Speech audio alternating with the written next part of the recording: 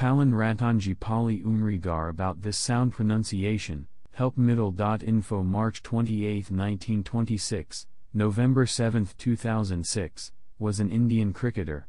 He played first-class cricket for Bombay and Gujarat, and Test cricket in the Indian cricket team, mainly as a middle-order batsman but also bowling occasional medium pace and off-spin.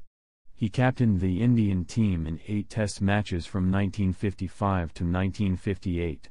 When he retired in 1962, he had played in more Tests, 59, scored more Test runs, 3,631, and recorded more Test centuries, 12, than any other Indian player.